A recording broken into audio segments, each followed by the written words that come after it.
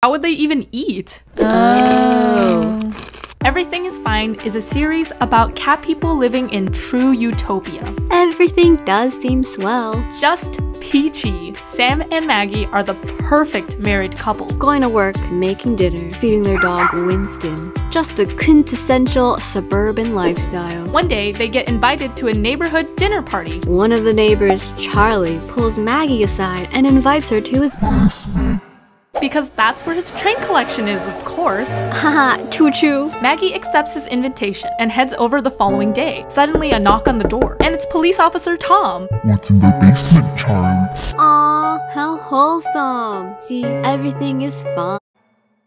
Oh, Charlie, you goofball. If you want to see what was actually in the basement, then start reading